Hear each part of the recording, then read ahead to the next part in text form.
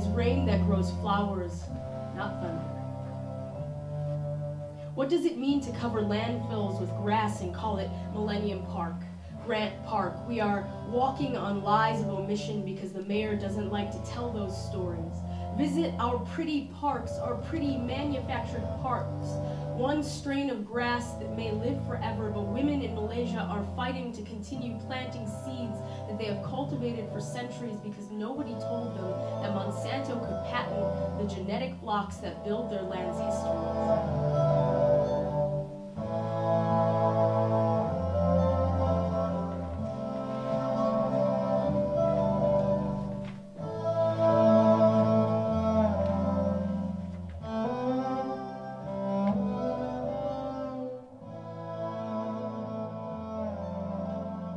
Can be a unifying force because it removes people from a situation where you're just fearful of the issue itself, and you've gotten down to brass tacks and said, okay, now what would we really do?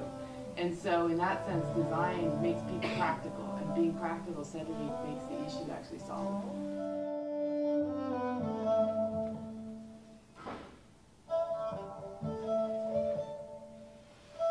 I think one thing that's really uniquely then also back to part of kind of like our American ethos is that we're taught to be leaders. Like, God forbid you should like ever be a follower growing up, but I think that's what makes the power of it and makes the power of these movements and the power of these systems. What will our grandkids think of us when they unfold layers of polyvinyl dirt to find Coke bottles, iPods, and novelty keychains that read YOLO because you only live once?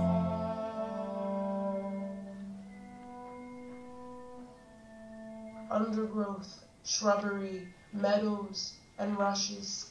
Everything I say to you is a monologue, and it is not you who's listening. A conversation with you is necessary and impossible, urgent in a hurried life, and postponed for never.